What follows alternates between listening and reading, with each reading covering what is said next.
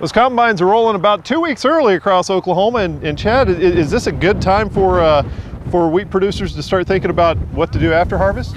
It really is, and really with thinking about potential double crop scenarios in parts of the state where we have enough soil moisture, really getting wheat and canola out of the field 2-3 weeks early is ideal for double crops. That way we can plant them earlier and really increase our yield potential. Whereas normally when we're planting middle to late June, we naturally see a decrease in yield potential for those double crops just because planting them later and shortening that growing season. But if we're able to get those planted in early June, that's perfect world.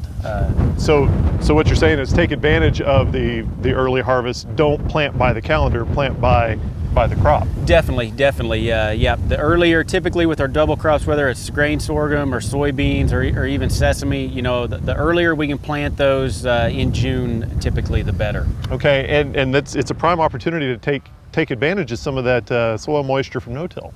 It is, and we're starting to see no-till fields where they've been in 5, 6, 7 years really build that soil structure, get that water deep infiltration. We really, in most areas of the state, we have pretty much full soil moisture profiles. So that's a lot of inches of water stored that we need to take advantage of. What are going to be some of the good double crops for the 2012 season?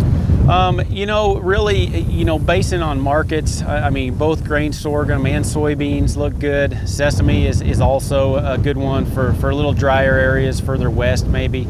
But really the way the markets are, and if you look at the break evens on a lot of those, they're fairly low. In 9 out of 10 years, unless we have a disaster like last year, we can produce at least those yields to get that break even and have potential to do a lot more, especially with that earlier planting date. Okay, so earlier planting date could mean better crops this year. Exactly. Okay, Chad Godsey, thank you so much for your time.